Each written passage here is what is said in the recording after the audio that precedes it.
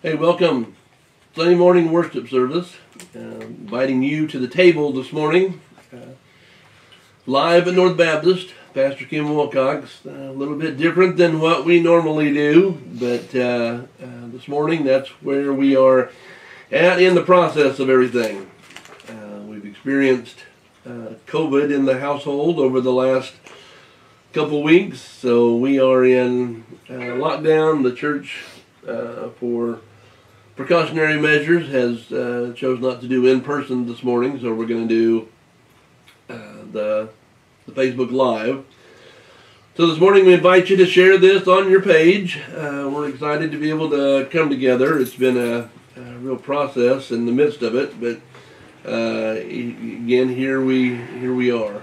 So this morning we're going to be in Genesis chapter 22. If you'd like to take your Bibles and get going that direction. We're going to be kind of continuing on with our Gospel Foundations Bible study.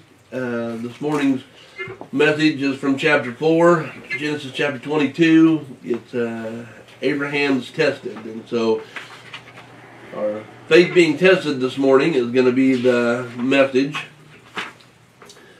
Again, I'd encourage you to share this on your page. Allow others to take part in Bible study or worship service with us. Again, we won't be doing the singing, the other things this morning, but we will have a message. So we're glad to have you this morning.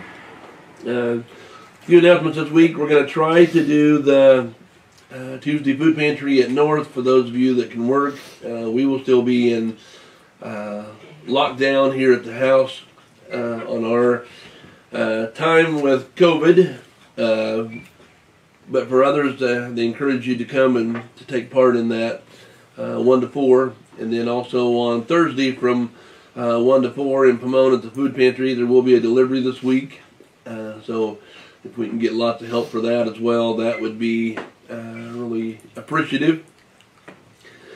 And then Sunday morning, we'll be back to in-person at North, live at 10:30. I'm not sure that we will be there. I'm not sure how it's going to go for us throughout the week with the COVID, the girls testing, and everything within our household. But anyway, we will be back kind of a normal fashion next Sunday. So we invite you to join us then. Wednesday night, we're going to try to do Bible study at 7 again. We skipped last week as well, but we should be back kind of in a process with that. So that's kind of our announcements this morning. Prayer concerns, do want you to continue to pray for baby Crew. He got to the point where he was able to come home, so the family is just ecstatic, elated, just excited about having the baby home. And there are still lots of prayer concerns, so because the baby is home, don't give up on your really intentional prayers for him. Excuse me, pray for Danny and Beth Payne, our new director of missions. Steve Green, which is Joe Brandle's brother-in-law, is having some recovery process problems with his cancer. Do want you to continue to lift him up. Continue to lift up the Bryant Kennard family in prayer. Pray for Cora and her recovery. Jessica, Cora's granddaughter, with recovery from surgery that she recently had. Pray for Linda Sears' recovery for her knee. We pray that she will start to find strength and pain-free and able to get up and going as well. Pray for Jake Skidell in the Marines in Japan. He also has an unspoken, and we want to continue to lift him up as he serves and does the things that God has called him to do as well. We do have our usual list of shut-ins that we lift up in prayer. Don and Pat and then Ruth and Jerry and Rex, and Darlene and Irma and Dee and Francis. Do continue to pray for Donna for strength for that procedure that she recently had, and then praise that Shannon was able to come home from the hospital, and so we pray for strength and ability for her as well. Continue to pray for Tony and Michelle and just health and strength. Belinda for recovery. Scott and Tanya for an unspoken. And then want to continue to pray for Patty's sister Shirley. I believe the chemo is over at this point. But want to continue to pray for strength for her sister Shirley as well. So with that this morning, if you would join me in prayer. You know, Lord, we are so thankful for your grace and your mercy and Lord, for your presence. And we do know, Lord, that not everything always is the way that we see it. But Lord, it is the way that you have worked through it. And so, Lord, we pray for each one of these lives that were mentioned this morning, Lord. I think especially of baby Crew and just continued need for prayer, for health, for strength for that young man. And Lord, we just ask for your hand to be upon him, upon the family, that they would truly see and feel your presence. Lord, that you would guide and direct them in a truly mighty way. That you give that young man a testimony that is far beyond what we can imagine. Lord, I do pray for several within our church body who have been stricken by the COVID bug now, and Lord, we're thankful that so far the seriousness of it has been on the mild side, and Lord, we give you praise and testimony for that, and you as you continue to strengthen those that are stricken by the bug, and that you provide strength and encouragement and maneuver them on out of the COVID sense to the recovery sense. Lord, we pray for those that experience weekly things of shut-in and loneliness. And Lord, we pray for your strength to be upon them, that you would minister to them in a mighty way. Lord, we think of those who have lost loved ones, like the Kennard family. And Lord, we continue to pray for comfort. We pray for encouragement. Lord, we pray for a sense of some type of understanding in the midst of what seems to be chaos and confusion. And so, Lord, we do pray for each one of these names that were listed. Lord, we thank you for this Sunday morning that we can worship you. And Lord, it's exciting to know that as we pray this morning, that no matter how many other churches, how many other places, individuals are praying at the same time, Lord, you hear each one of us. We're excited to know that and to be a part of it. And so, Lord, just continue to guide and direct us. Lord, we thank you for your provisions in our lives. We pray that we're able to share that and the goodness of your love with those around us. Lord, we thank you in Jesus' name. Amen. All right, well, this morning we're going to be really in Genesis chapter 22 for a short time. We're going to talk a little bit about Abraham. We left off a couple weeks ago with a message about Abraham and being called out of just idol worship and not knowing who God even is, to one who would hear God's call and to follow him. And so in Genesis chapter 22, verses 1 and 2, in the scripture it says, "Now it came to pass after these things that God tested Abraham and said to him, Abraham, and he said, Here I am.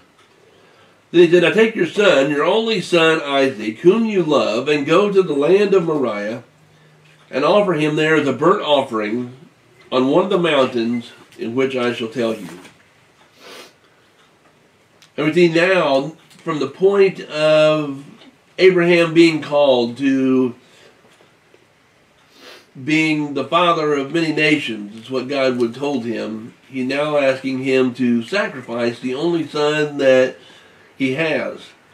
And so from the end of Genesis chapter 11, where we're introduced to Abram, to this point in Genesis 22, a lot of things have taken place. As we mentioned before, Abraham's family were idol worshippers. God called Abraham, even before Abraham knew who God was. And when God called Abraham, he said, "Leave your country, your people, and your father's household."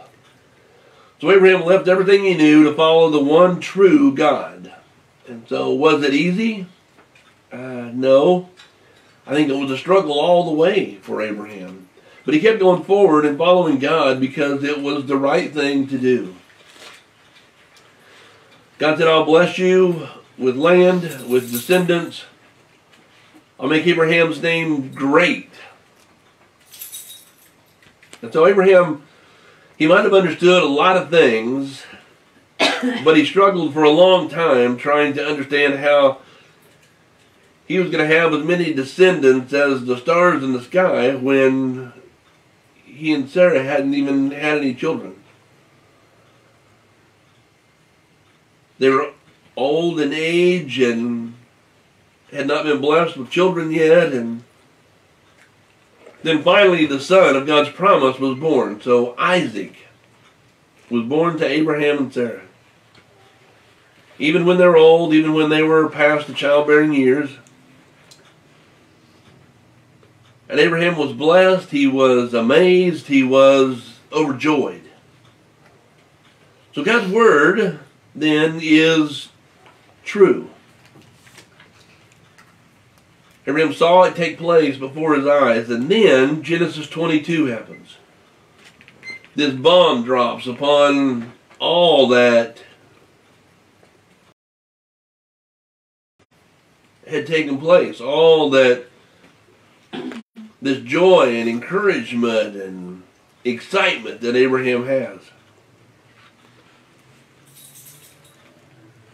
Abraham, as best as he could, was obeying God on this new journey, but nothing was like this. Nothing could have prepared Abraham for something like this, to sacrifice his son. Or was Abraham prepared? So God says, take your son, your only son, the one you love, Isaac, go to the area of Mount Moriah, and I will show you the place and sacrifice him there as a burnt offering. So he calls Abraham to sacrifice his one and only son. And as Abraham hears God's call on his life, he steps up and again puts his faith into action. So can you imagine it then? I mean, really imagine it. To be asked to sacrifice your own son or daughter would be bad enough, but here God is asking Abraham to sacrifice a son that God promised that he would have as many descendants as the stars in the sky. In Genesis chapter 21, verse 12, God told Abraham, Isaac is the son through whom your descendants will be counted. So even though God said it would be through Isaac's lineage that Abraham's descendants would be counted, and they would be counted as the stars in the heavens, he's now asking Abraham to sacrifice this very son. So why did God call Abraham to sacrifice Isaac? Well, the Bible really doesn't go into great detail about answering that question, but what we do know is this. God's call to sacrifice Isaac was a test of Abraham's faith. And so God tests come in our lives in a way to purify our faith. It's kind of like silver being refined by fire. It's in the process of refining those metals like silver. The waste materials are separated when they're purified by smelting. Now, smelting involves the heating to an intense heat and melting metals like silver with this heat that causes dross, which is scum, to rise to the top.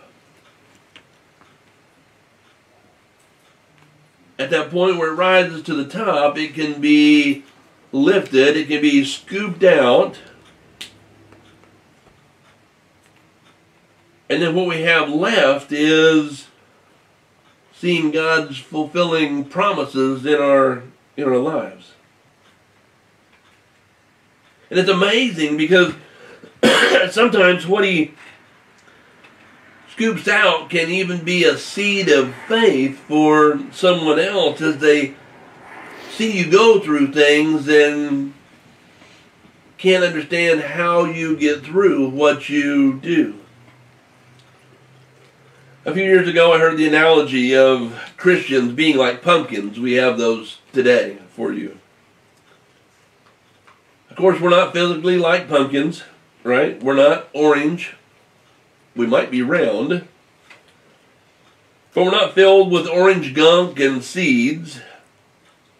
But the analogy is what I want you to see this morning when we're talking about our faith being tested.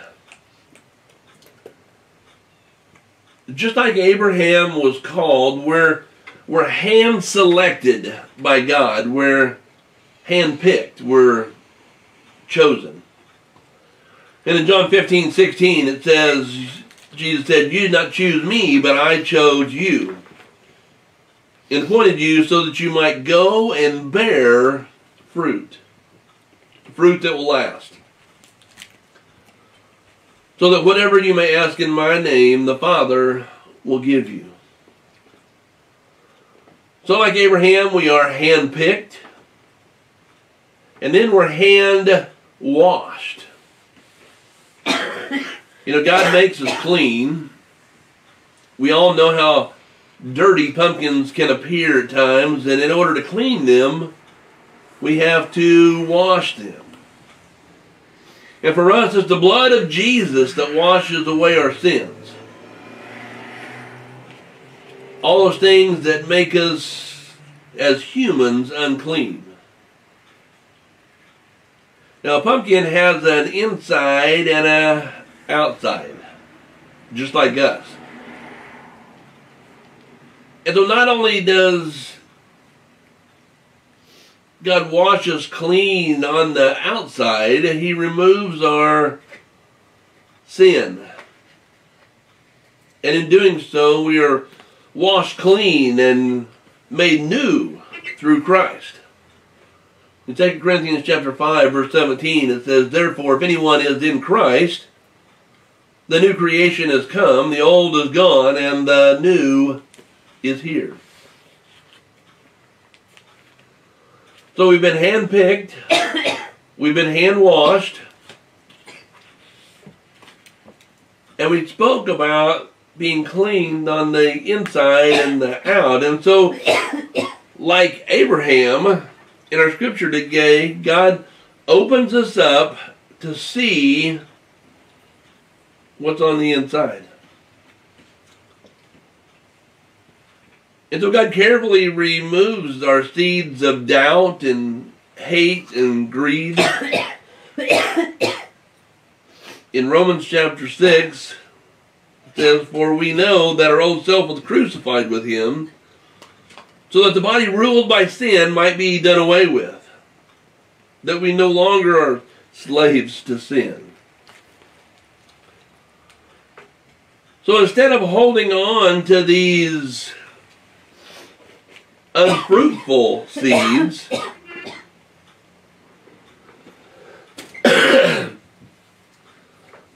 now during times of testing, God brings those things to the top.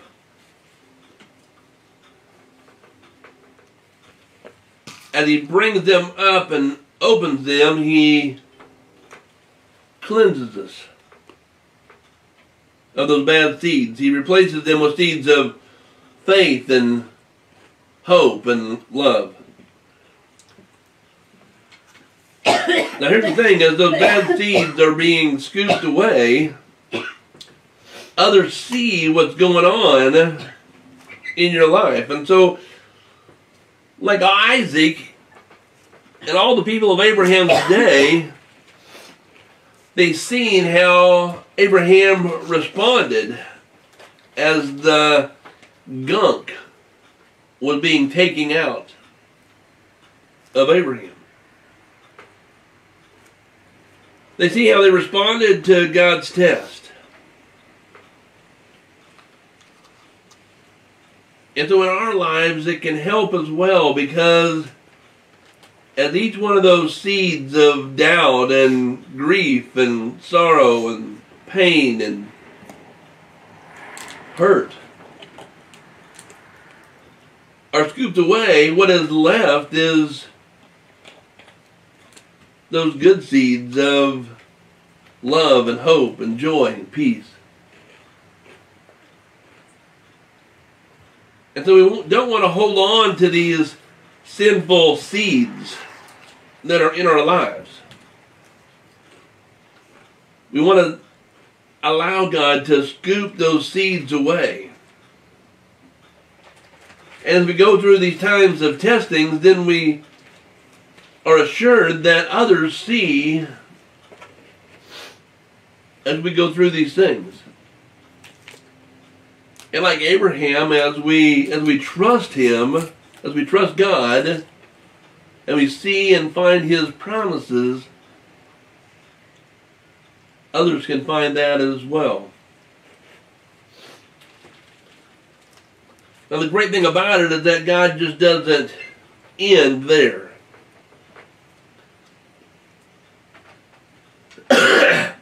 Once He handpicks and hand washes and starts to scoop out all the dross and impurities and sin in our lives and cleanses us, He doesn't just leave us empty and void. He turns and in fact carves a new little smiley face upon us. And once we begin to follow God with our lives, that we commit our lives to God like Abraham, then God will bring joy into our lives. And then that smile on your face becomes living proof of God living within you. In Psalms chapter 71, verse 23, it says, "My lips will shout for joy when I sing praise to you, I whom you have delivered." But again, with God in our lives, He handpicks us and hand washes us. He starts to scoop out all the things that are in there that doesn't need to be there, those impurities and that sin, and He cleanses us. But He doesn't just leave us empty and void. He puts on a new little smiley face upon us, and that face comes from Him and Him alone. And then what He does is He puts His light inside us,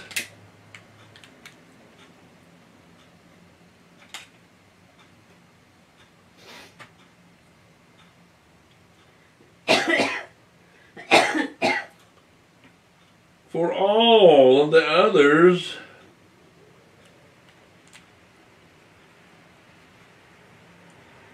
to see.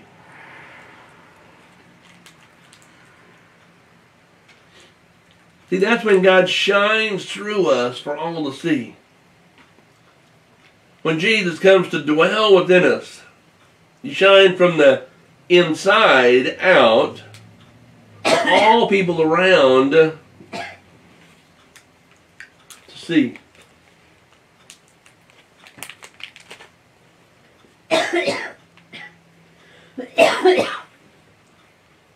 And so through the darkness of whatever occasion you might be experiencing, you can reflect His light to bring glory to the Father. One of my favorite Bible verses is Matthew 5:16. It says, "In the same way, let your light shine before others, that they may see your good deeds and glorify your Father in heaven." So it doesn't matter, excuse me, whether you celebrate Halloween or not. It doesn't really matter whether you like pumpkins or not. This analogy this morning is powerful enough that it should speak to each one of us. John chapter 1 verse 5 says, "The light shines in the darkness, and the darkness has not overcome it. So at a time today in our world where there's so much darkness, we have an opportunity to be a shining light to all the believers and unbelievers everywhere. Remember, Abraham was called out of the darkness. Before he even knew who God was, God called him, and he responded. And he followed God with his life, and his life was dramatically changed. And so you need to begin to pray for those that you know that do not believe. Your friends, your family, your colleagues. And show each one of them the love of Christ and the light that Jesus can shine in them. So today I want to encourage you to try to be a pumpkin. Can you do that for me? So these trials, these testings that we go through in various ways, but they may come in different ways for each one of us. But one thing, like Abraham, becoming a Christian will often require us to move out of our comfort zone and to put our faith into action. To allow God to scoop out the dross, the impurities in our lives, to cleanse us and make us whole.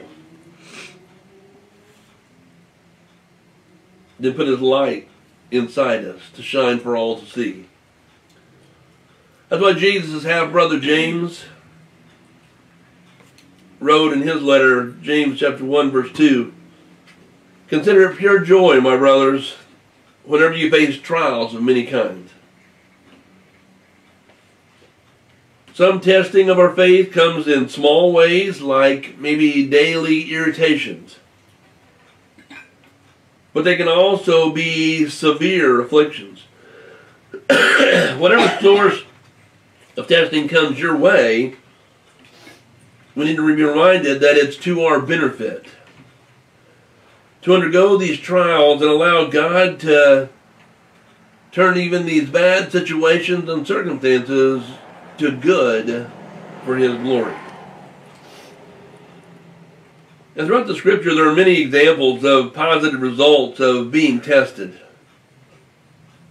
And it's in that testing of our faith that God causes us to grow into strong disciples who truly live by faith and not by what we see.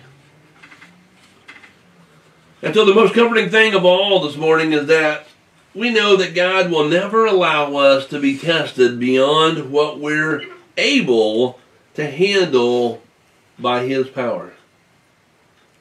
His grace is sufficient for us. His power is made perfect in our weakness. That's why the Apostle Paul said, for Christ's sake, in 2 Corinthians 12:9, for Christ's sake I delight in weakness, in insults, in hardships, in persecutions, in difficulties. For when I am weak, then I am strong. And so this morning I encourage you to be like the pumpkin. When those testing and times comes, allow God to scoop away those impurities in our lives. To cleanse us, to make us whole, to put His light inside us to shine before so others will see. And I want to encourage you that even through the midst of His scooping away of our impurities, and we see those seeds of discord and distraught and trouble, that as others see God scooping those things away in our lives, that one very seed could be the seed that brings life to them. So it does make a difference in how we respond. It does make a difference in how we go through things. And is it easy? No, it's not easy. It wasn't easy for Abraham either. But we don't do it in our strength. We don't do it in our power. We do it in the strength and the power that God enables each one of us to have. So with that this morning, if you'd join me in prayer. Lord, again this morning we are so thankful for an opportunity to be able to gather again. And I know it's different. I know it's a different way in which we came together this morning. And Lord, I do pray for strength for each one of those that have encountered this COVID bug. And Lord, I pray that your healing hand will be upon each individual life, and that it will give a testimony to those to be able to combat the enemy at this time. Lord, I pray for this week for each one of these individuals who have been part of worship service this morning, Lord, that you will strengthen them and encourage them, and Lord, that you would lift them up, that you would allow them to see that your work in their lives is really your desire, your purpose. And so, Lord, we give you praise for this day. Again, I just thank you that we have an opportunity to do things like this. I know this morning's a little different than what we normally do, but again, we just give you praise and acknowledge you for that as well. So, Lord, we thank you, we love you, and it's in Jesus' name that we pray. Amen. You know, I do want to encourage you again to be able to share this on your page, that you would invite others to share in worship service or Bible study with you. Again, Wednesday night at 7, we'll be live, and we'll be in chapter 4, Abraham Tested, in the Gospel Foundations this week. That'll help in the midst of gaining and encouraging your faith. Again, these Bible studies are great because it's an opportunity to be able to kind of move from Genesis to Revelation, kind of looking at a quick look of all the things that God would like to have us to see. Again, we'll be a part of those Bible studies. We encourage you to share those with others. We encourage you to continue to give, even like today when there is no in-person services. There's still ways to give through mailing a check to the church, writing attention to Linda on it, or you can also give through Generosity by Lifeway app, where you can download on your phone, your app, your PC, and do that secretly and securely from your home. You can even track what you give and be a part of the ministries that, like the Lighthouse, like His Way, like Hope House, like the Martinez family, Bethel Christian Academy, Life Care, multiple of them that we give to on a monthly basis. And so with that, this morning, we're excited to have you had joined us. Again, I encourage you to share this on your page, whether you watch this now or in the days to come. Whenever you see it, just share it over. Again, don't forget you're hand-picked, hand-washed, hand-dipped, and cleaned. And it's through Jesus that He puts His light within each one of us. So thank you this morning for joining us. Looking forward to being back with each one of you soon. We do covet your prayers for recovery from this COVID bug. And ask for God's guidance and direction in each one of these lives. So again this morning, we thank you, we love you, and if you need anything in the meantime, be sure and let us know. Other than that, we'll see you Wednesday night. Goodbye.